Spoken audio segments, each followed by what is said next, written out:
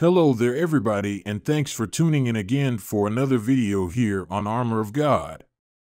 So as part of my continuous spiritual warfare contents on this channel, I'd like to share with all of you about what Father Chad Ripperger said about our guardian angels and what we can do to get them more involved in our lives.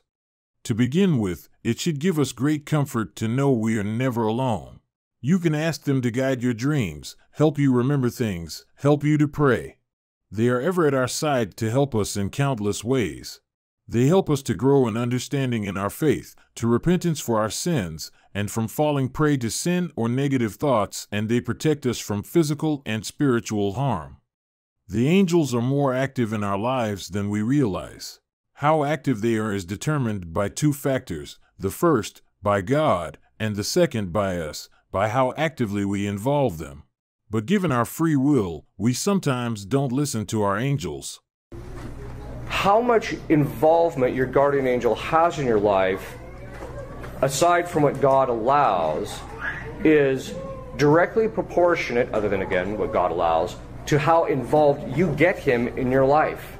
If your complaint is that your guardian angel isn't helping you very much, just go stand in the mirror to look for the cause.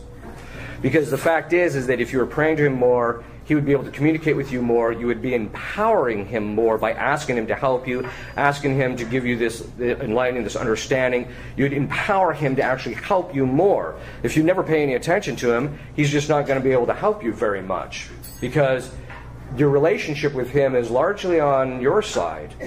He's willing to be completely involved in your life, but how much he's involved in your life is really up to you. Unfortunately, most people don't hardly pay any attention to their guardian angel. For those of you who are not quite familiar with this prayer, I'd just like to take this opportunity to share with you here. Angel of God, my guardian dear, to whom God's love commits me here, ever this day be at my side, to light and guard, to rule and guide. That is all for now.